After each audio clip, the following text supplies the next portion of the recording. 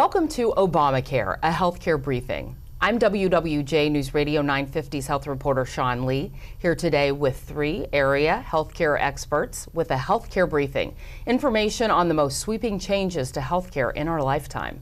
Today, an update on the Affordable Care Act, or Obamacare. I'm joined by Chris Johnston, Vice President of New Business and Consumer Solutions at Health Alliance Plan, Shannon Saksewski, Health Education Program Manager at the Detroit Regional Chamber, and Randy Hoover of Hoover and Associates. The 4 of us will do our best to demystify Obamacare, providing you information that we hope will help with your personal health insurance plans and provide information for employers facing health plan decisions. We're here today in the studio of Civic Center TV in West Bloomfield.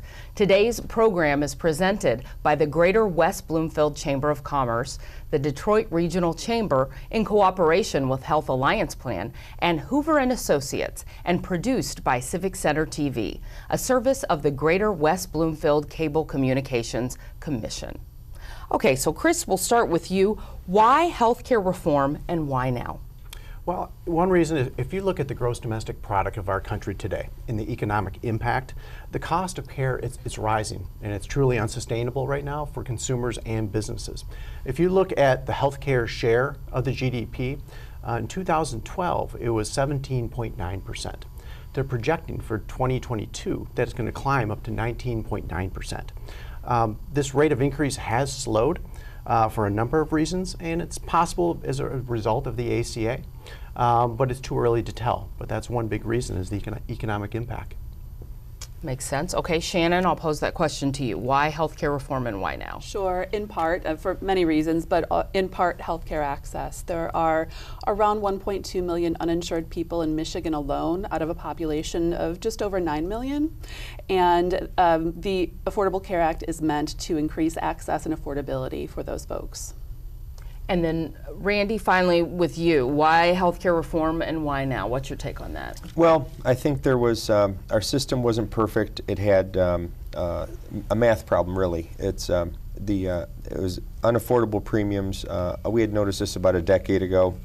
In our business, we had hired a consultant to try to steer us to some other areas where it might be more fruitful, but we were concerned about the unsustainability of the rate increases. So just to frame this for people, if by the rule of 72, if you have a 12% rate increase, your price doubles every 6 years. So we thought we were seeing single rates over 6 years ago, nearly 900. So if that was 1,800, how could someone even pay for half? It's almost like a house or car payment, rent payment. It was a substantial and we believe unstable environment. So I think the time was ripe for healthcare reform, and the president, Hillary tried a while back, and then President Obama was successful in producing some healthcare reform, and we'll see how it plays out. We will. Okay, what are some of the issues in healthcare reform, some of the most important ones today, Shannon? Sure. So I mentioned the 1.2 million uninsured people. Many people are going to be using the marketplace, the health insurance marketplace, to find coverage. And so finding the marketplace, understanding the marketplace, and understanding how to use it and navigate it to maximize its potential for everyone's individual household is really important. So that's problematic in that most consumers are getting their information about the marketplace from the media, which people also perceive, and maybe it's true, that the media is often politicized. So where do people go to find information? Getting the word out about that is really important. And so people have to understand where to turn for help. But I'd say 3 of the top 3 things to know about healthcare reform right now, especially for individual consumers, is where to find individual financial help, how to enroll, which means navigating the marketplace, but it also means knowing how to make the first payment on one's plan. Until the first payment is made, the person is not enrolled. And understanding where to find an agent or broker for in-person help if they need it. Very good. Okay. So Randy, I'm going to pose that question to you. What do you see as some of the most important issues in healthcare reform right now? Well, I would agree with Shannon. There's been so much Well, for one thing, it's a 2,600-page law. So if you stacked up a copy paper ream of 250 pages, that's 10. So it's like it's like almost a encyclopedia of books. So it's large, complicated.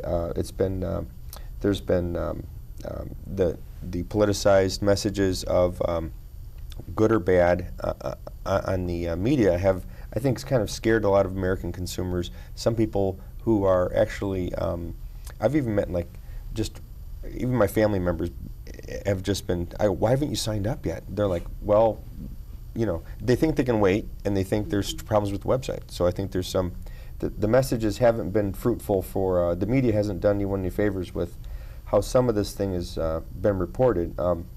Also, the law keeps changing, and that's been a mixed message, I think, for people too. It's kind of encouraging people to wait. So. And Chris, what do you see as some of the most important issues in healthcare reform right now? Well, it's interesting. Randy mentioned how thick this law is, and it keeps growing because it hasn't been finished yet. They're still writing the laws as we go along today. And one of the biggest issues for businesses in particular out there are the employer shared responsibility delays that are for the mid-size and large companies out there. So it was really just 4 weeks ago that the IRS and the Treasury Department actually shared with us a lot of these provisions that are going to be coming out for the employer shared responsibility. Some of these provisions were how do you comply as a mid-size and a large business to a lot of these provisions. One of those things that came out of it was for emergency responders, firefighters. They wanted to make sure that they were counted as a part-time employee, not a full-time employee. They wanted to let the small and the medium-sized businesses know how to comply with this employer share responsibility and the provisions of how this is coming out. So, you know, as I mentioned, they're just writing these laws as we go right now. So there's a lot of confusion in the marketplace about the employer share responsibility. Understood. Okay, so recently we heard some talk of the administration extending that keep your plan fix that we heard about a couple months ago. So for individuals who were in non-compliant plans, they were going to be allowed to stay in those plans a little bit longer. Chris, can you help clarify what we've heard just the most recently on this issue? Well, I'll try. So just a couple days ago, it came across the newswire, and it is a rumor so far that the Obama administration is going to announce an extension of the plan cancellation transition. Essentially, what he's saying is we're going to allow consumers, and we're not sure about businesses yet, being able to keep their non-ACA compliant plans for an undefined period of time. So at this time, it's kind of speculation to go any further on the details of this, and we're hoping for more clarification from the government probably in the next couple of days. But we know at this point with those non-compliant plans, based on what Health and Human Services Secretary Sebelius told us a couple of months ago, and the president himself, those consumers can stay in those plans until the end of 2014, is that right? Yeah, so the law said that in January of 2014, you must be in a compliant ACA plan upon renewal. So that's where a lot of the confusion came in. The law, as it was written in 2010, said that as of January 2014, your old plan will not, you will not be able to be in that plan. You must have a new ACA compliant plan. So a lot of these delays just keep kind of piling up on each other. And this is the next one, if it does come to fruition for businesses and possibly consumers as well, that they'll be able to keep this non-ACA compliant plan for indefinite, or not indefinite, but a certain defined period of time. And Randy, can you speak to any of that confusion with the keep your plan versus what you're hearing from businesses and employees? Right, it's a difficult, I can't imagine a more difficult situation to be running a business that has a large variable with the healthcare. Let me give you an example. There may be restaurants are certainly impacted where they've had a lot of people that are working part-time, which would be roped into having to give these people benefits, hotels, etc. So we've had customers that have spent thousands and thousands of dollars, tons of, they've put off everything in their company, sometimes the top management, just to figure out the healthcare thing, because it's such a large number. It can, you know, it's a cost they've never had to experience before. It can double their employee benefit costs in 1 year, which were already substantial. So it's to have these things, you know, changing so rapidly. I can't imagine how frustrating it would be. I mean, our company has tried to help steer corporations in this area, and we've been in these meetings. It's just, I don't know. Hopefully it will stop, you know, because it's got to be a juggernaut for these companies to deal with. Understood. Okay, so let's talk some of the trends we're seeing in the health benefits world. Chris, do you want to start with that one? Sure. Well, one big trend right now is it's what's called defined contribution. Some people call this the new frontier in health benefits. What it really does is it allows employers to give their employees different options. So what people are used to today when they go to work for a business is a defined benefit. So you go to work for a company and they offer you one, maybe two, maybe three plans, and it's a defined benefit. This is what the plan is. Hopefully it'll work for you and your family. Defined contribution is a little different. What it does here is it gives each of the employees a defined amount of money for the year, and then it gives the employees more options, for example, 10 options. So it really helps to get the employer out of the administration of some of these plans. They're hoping to give their employees more options. So wherever you happen to be in your station in life, instead of 1 or 2 or 3 plans, you have an option of 10 plans to pick from. And a lot of the employers are looking at this as a better option, a more flexible option than going to, for example, the government shop website and getting a plan that way. Okay, very good. So Chris, let's talk more about the recent extension for mid-sized businesses. What do business owners most need to know with regard to this? Sure. Well, there's really 3 buckets of businesses, if you will, out there. There's small businesses that have between 1 and 50 employees. And that makes up about 96% of all the employers that are out there in the country. These folks are not required to offer health coverage to their employees at all. So that's the first bucket, if you will. The second one is the medium-sized employers, and they are sized 50 to 99. And this is approximately 2% of the employers that are out there in the country today.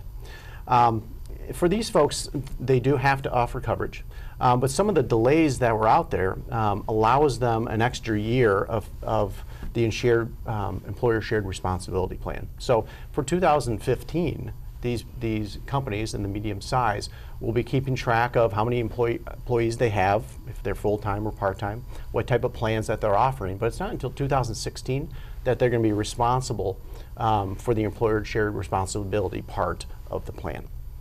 The third bucket, if you will, is the larger employers. This is 100 plus, and this is about 2% of the employers that are out there. A majority of all these companies that are out there offer benefits to their employees right now. So what's happening with the delays for them is what percentage of your employees do you have to cover? And for 2015, it's 70%, and then for 2016 goes up to 95% of their full-time employees that they have to cover. And if they don't, then they have the employer share responsibility, and that is that they have to pay $2,000 for every employee that's out of compliance, and you eliminate the first 30 on there. So for each one of these, there's different ramifications. And there's the delays that are part of this is what each one of these have to consider going forward for 14, 15, and 16. Lots of growing pains associated with this. And it gets complicated. It really does. Absolutely. So Randy, how are you seeing this particular piece of the legislation play out with your clients? Well, again, we have some people or some corporations that are right in the eye of the storm, so to speak. So they technically have gotten a holiday from this mandate. So some are going to be joyful, and they don't have to deal with it for another year. But I will say that it's been very complex for planning. Again, we had one employer who was contemplating letting go some of their locations to fit under the 50-person mandate. So they did not want to be subject to the, it wasn't in their business model to supply the health care. It hasn't been for decades, so it wasn't going to work. So, but I was just mentioning last night, I'm like, well, how would that feel? You're planning a sale of your business, but now you don't have to for another year. That's got to be tough, you know, to sell one of your divisions or not. You know, I don't know how you plan around that. Yeah. It's just It's just fascinating. So I will say this: I've done some meetings recently where we've rolled out the new plans, the new compliant plans that were necessary on your first renewal in 14. So here we've done some, and the new plans are compliant with the government specifications, but sadly they sometimes have higher out-of-pocket costs for employees, and that can be another $500 or $1,000 per family on deductibles, and they're not less expensive. And the people are, it's just, I said to one meeting, I wish the president was here to see this with Vice President Biden. These are real people who probably voted for him that are going to have to pay more for less, and they don't understand it. And it would just, I'm the person that takes the brunt though. So we're delivering this in a meeting, and we do what we can. But so again, plans are more complex, and the other thing that is interesting, Michigan had group reform a number of years ago, and rates for singles were one rate. Rates for a couple were one rate, and rate for family was one rate. Now, some of these employers are forced with rates that differentiate on each person based on their age, etc. It's fascinating. I don't know how the HR people are going to deal with all these random rates for people, and I think another unintended consequence is older workers are paying more for health insurance. That was sad. So it's just hard. These are a lot of things that we're having to deal with in the field to deliver the same health care. There's a lot of variables right now. So. And those variables seem to just affect everyone. You're watching Obamacare, a healthcare briefing. We'll be right back.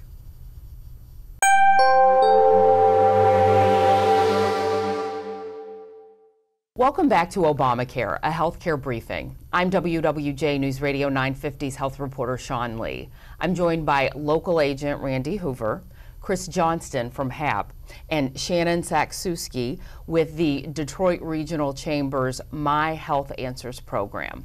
So, Chris, something you wanted to add about the small business piece with Obamacare? Yes, I just want to put one thing in perspective. So I had mentioned that for small businesses, 1 to 50, that's 96% of all the employers around the country. And I had mentioned that they're not obligated to offer health insurance to their employees. So a lot of people out there are thinking, wow, there's going to be a lot of employers that are going to be washing their hands of health coverage and no longer offering this to their employees. And one thing to keep in mind on this is, for the last 50, 60 years, it's always been employer-based coverage for various reasons. And the reason that employers offer coverage is to stay competitive in the marketplace. So, what we've seen, at least so far, is there's a lot of employers out there, they're not washing their hands of coverage. They realize the importance of keeping a competitive workforce from down the street, perhaps taking their employees from them. And a lot of them are really going to be obviously looking at the various options that are out there as we progress forward with this. But initially right now, they're not. They are keeping their coverage. And I think that's an important thing to note. And I don't know if Randy's seen that in the marketplace as well as an agent. I have. As Chris points out, group health insurance actually started during World War II to attract workers during the wage and price controls. That's where the genesis of the group health started, and it's still here. And I think it's employers need to have people show up to do a good job for their customers every day. And to the extent you say, well, math has changed, go to the exchange, and we don't see it happening. We've only had a couple groups, so to speak, D group, and it was because of the carriers taking a little bit different look at their group. It wasn't that they thought it was a better strategy to throw their people out in the marketplace for coverage. I think it's imperative that the business of America is business. They have to have people show up to do good things, and I think you're taking a big chance by canceling your benefit plan and hoping your employees show up. I don't think it's a good strategy yet. We've only had 2 groups, D group, so to speak, and it wasn't due to, it was more carrier-based constraints. So we're just not seeing some of those predictions come to pass? I haven't seen it, no. Okay. So lots of complications for businesses, and yet despite that, the individual mandate still stands, Shannon. So can you explain some of the individual mandate points for us and give us some of the reasons why you think it might not be delayed? Sure. So the individual mandate, basically similar to the employer mandate, means that individuals must be covered with adequate coverage or pay a fine. So the enrollment date for 2014 is set at March 31st. Next year, 2015, it'll be different, but the fines are for 2014 relatively negligible. So it's the greater of 1% for this year, or $95, whichever is greater. And there's some detail behind that. But the maximum a household will pay is $285 for 2014 if they choose not to have coverage. And there are groups of people who are exempt from the fine as well if you earn an income below, as an individual, an income below $10,000. For example, you're exempt from that fine. For 2015, it scales up over the next several years. For 2015, it's either 2% of one's income or the household income, or $325. And 2016, it's 2.5% of household income, or $695. So it scales up, and it becomes differently painful financially over the next several years. And so you asked, why do I not think that's going to be delayed? Well, probably because it's already started. We're in the middle of it right now, and already as of the end of February, around 4 million people have already enrolled, and that's nationwide, and around 7 million people. That was the projected goal. So we're on course to meet that goal right now. Okay, very good. Chris, let's get back now to some of the opportunities and challenges that businesses are facing in light of this new law. Sure, there are a number of them, and Randy had touched on one of these. The first one is really the new taxes and fees that are out there for all the businesses. So we have to fund this somehow. So really they're doing this through a lot of taxes and fees. The first one is the health insurance premium tax that's out there. There's risk adjustment fees that are out there, as well as exchange or user fees for those who actually go out to the exchange. There's a fee for doing this, and that's how they're helping to fund this new math, if you will, that's out there.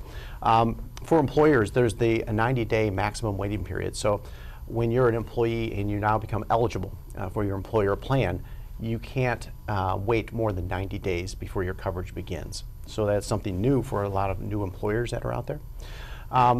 The way that you create the rating structure for employers, Randy had alluded before that there was a single rate and a double rate and a family rate, and that structure has changed, and how you can rate on the structure has changed. So really there's only 4 factors that you can rate on right now. There's the age band, where you reside, so where an employer is based. It used to be just on where all the employees are based, but now it's just where the employer is based. And that zip code of where they are. Tobacco, if that's being used. And then the different rating methodology Randy had alluded to was the single double family is now changing to a PMPM, which is called per member per month. So that can change for every single individual within an organization. So those are some of the challenges. For employers, communicating all these changes to the employees is always a challenge. Things are changing. Then there's also determining as an employer, am I grandfathered or am I not grandfathered? And that has a lot of companies confused as well for changing their plans. So there's just some of the challenges for employers that are out there these days. I have to say, I'm so glad I'm not a business owner right now, because it seems so complicated. Well, you need an expert, and that's where an independent agent like Randy can really help you walk through a lot of these complexities that are out there. Okay, so let's delve a little deeper into that, Randy. Subsidies, tax credits for businesses and individuals, they've got to go out onto the marketplace and get those. How's that working? Well, the marketplace has obviously got off to a highly publicized, unfortunate start, but I think there's been a lot of massive improvement since then. So I think people need to forget about the first media reports they heard. So that's the good news. If I may circle back on tax that Chris was alluding to, just to put some figures to this. We have a company locally here, about 60 employees. They're paying about $800 a month in new federal tax on their premium. And so that's a lot of money. It's $10,000 a year just about for that group. So it was the first billing. Believe me, our office had tons of calls. Wow, what is this? This is in December for their January bill, a surprise present. Even if their group hadn't migrated to the new ACA compliant plans, the tax was due.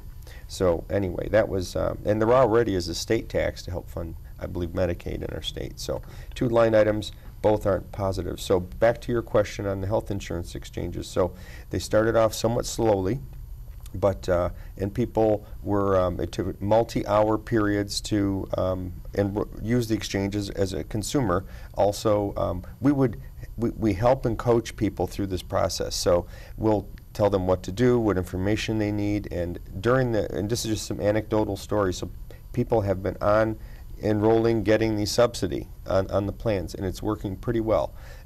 They have to just be patient. That's the watchword.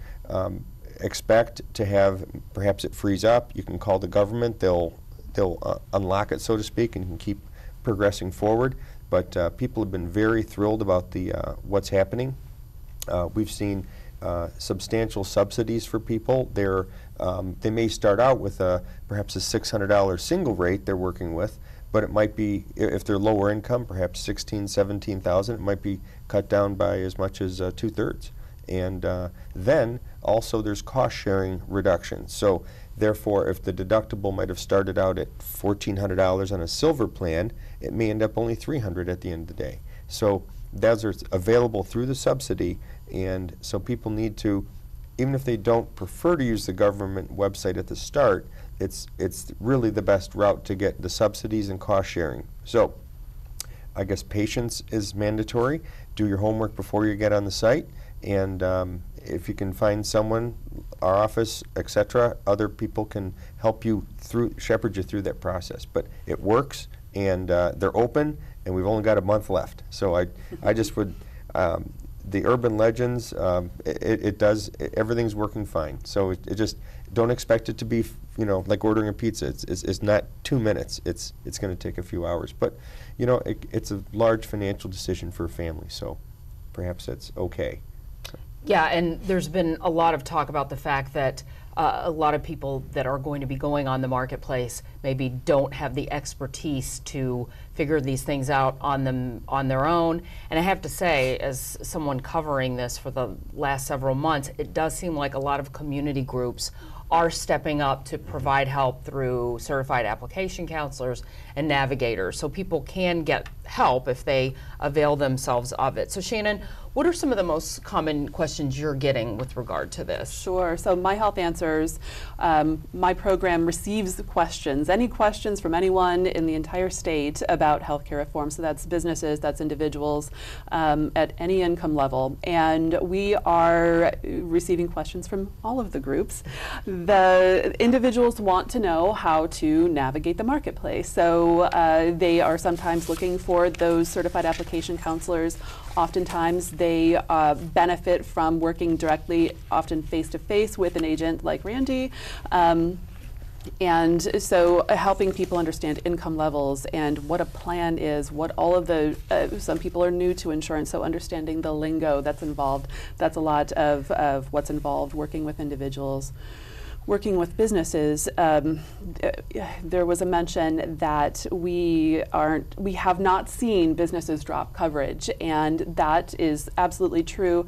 I wonder what that's going to look like in the future, whether this is sort of an orientation year to help people understand what the options are, what these marketplaces, including the shop marketplace, what function do they serve really, and what are the costs involved. So we've been getting, especially from very small employers, questions about, is it better for me as an employer, not just me as an employer rather, but for my employees, is it better to offer coverage, or would it be financially beneficial to have my employees, based on their income levels and life circumstances, would it be better to have them go to the individual marketplace and drop coverage as an employer?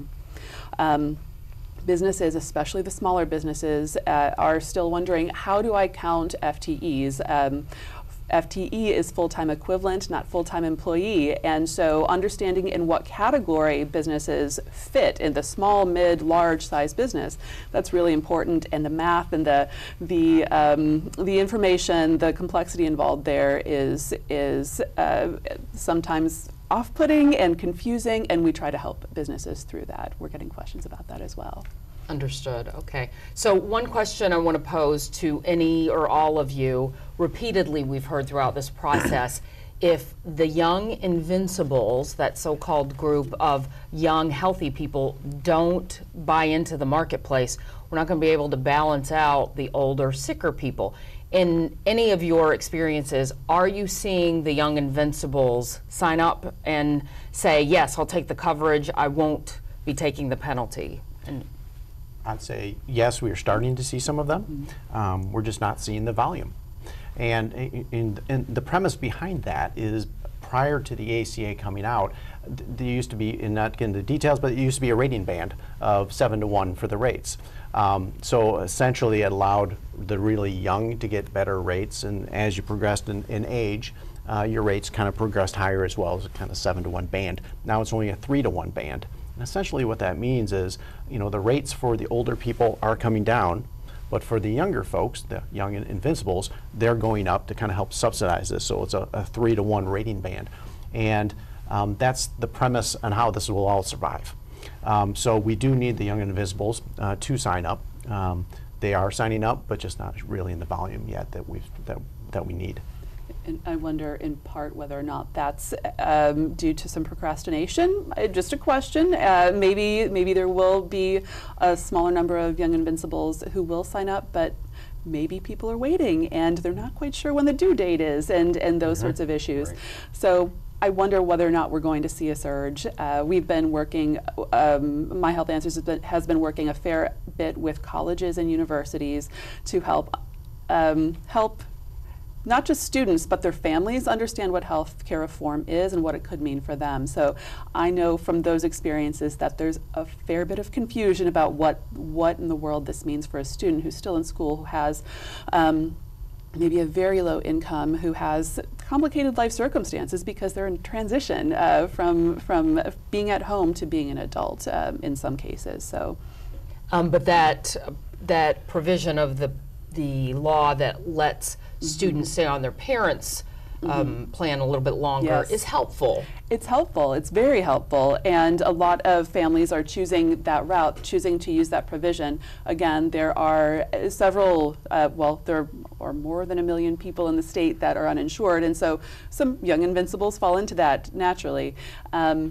But some decisions have to be made in the family, whether or not the parent will claim that student, whether or not, I don't want to use the word child, but that young person on their taxes, because it's the tax household that is the basis for subsidies. And so if the student was on their own in their own tax household and the parent did not claim them on their taxes, then they could very well qualify for subsidies or potentially even Medicaid. Understood. Randy, any thoughts on the young invincibles? We saw some signing up, but you know who did? The people who were steered by their parents. Yeah. I'm just, these are, again, I'm not, I don't know all, but I just saying our experience was there were people, young, just north of 26, or those who weren't eligible for employer-sponsored coverage, or was substantially more money through the employer to add them on. The parents, directed them to us. We wrote a bunch of them, but that was, we haven't, it's happening. And I think, why is this important? Because we need to have them covered somehow. And the reason is, obviously, if they bought insurance, that would be nice because it would help subsidize the older. But also, uncompensated care is something we have to really be careful of in our country. So for every young person that is invincible, that doesn't get coverage, that doesn't even sign up through the exchange for Medicaid, which is free. They could get Medicaid, and the college student that has no income, they don't need to buy insurance. Just go on and get Medicaid. Fine. If they have an appendix burst, have a skiing accident or something, they are not going to be an indigent or uncompensated care to a hospital. That is going to really damage our healthcare system, the uncompensated care. It's getting worse, and we need to, even if they go to Medicaid, I'd be fine with just get something so that if there's a shock loss or again, these are not ordinary occurrences. Young people are generally healthy, but if they have a car accident or aren't insured well for some reason, that's a giant burden on our healthcare system. So I wanted to point out, it's not, they can get Medicaid for free. Go to the exchange, it's fine. If they have no income, it's self-evident. If they work at a restaurant and don't have a lot of income, that's fine. Just some coverage is better than zero. Right.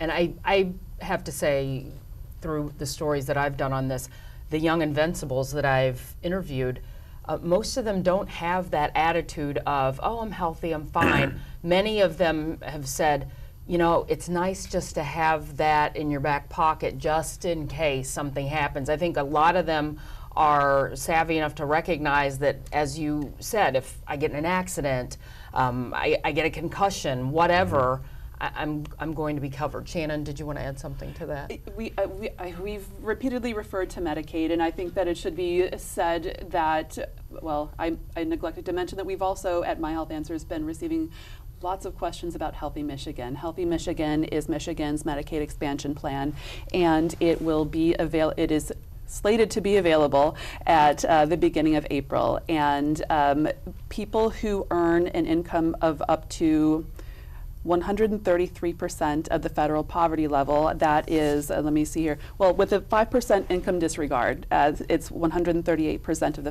federal poverty level. A single person households, we keep talking about students and young invincibles, so maybe they're single, they're just one person. That's for 2013 at least, it's $15,856. That's the threshold, that's the maximum one can earn to qualify for Healthy Michigan.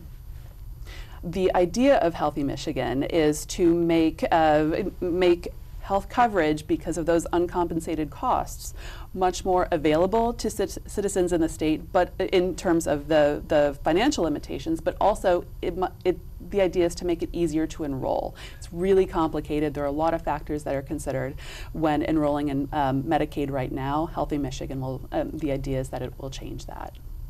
Okay, so lots of information out there, and we need to make sure that we help people get to the information that they need. So Shannon, let's start with you. If people want to contact you directly, or are there resources you'd like to share with us right now? Yes, I've referred to My Health Answers. We can be found at mihealthanswers.com, and there one can sign up for our newsletter. It's bi-weekly.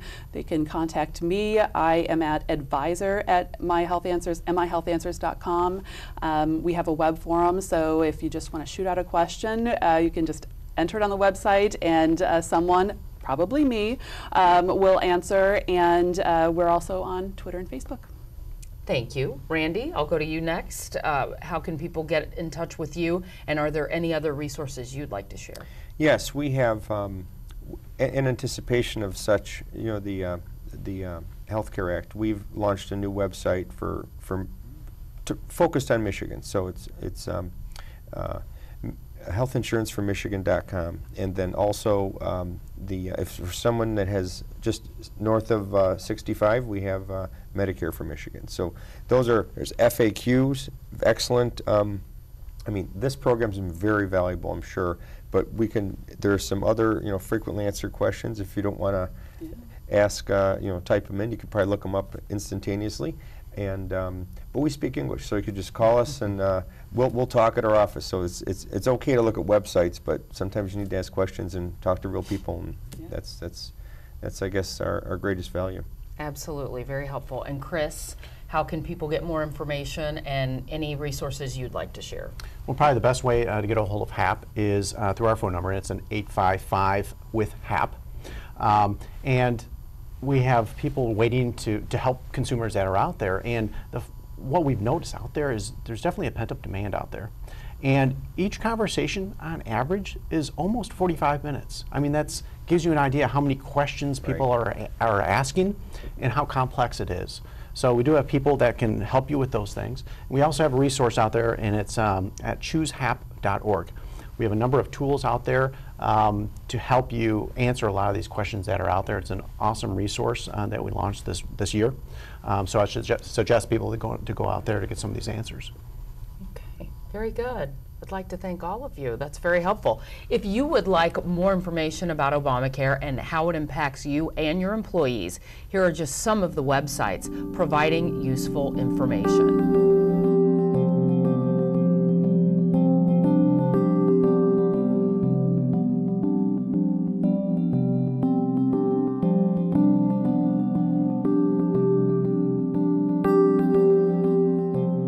Again, I'd like to thank our guests, health insurance and financial professional and local agent Randy Hoover of Hoover & Associates, Chris Johnston from Health Alliance Plan, and Shannon Saksewski. She's with the Detroit Regional Chamber's My Health Answers program. Thanks also to the Detroit Regional Chamber, the Greater West Bloomfield Chamber of Commerce, Health Alliance Plan, Hoover and Associates, the production team here at Civic Center TV, and the Greater West Bloomfield Cable Communications Commission. For continuing information, visit these websites. I'm Shawn Lee from WWJ NewsRadio 950. Thanks for watching.